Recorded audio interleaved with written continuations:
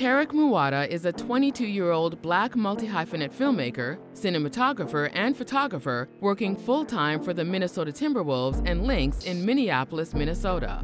His portfolio includes conceptual narrative music videos, promotional videos, and mini-documentaries that feature colorful visuals that evoke a spectrum of emotions in his subjects. He's passionate about music, film, and the combination of both, providing viewers the most impactful cinematic experience possible.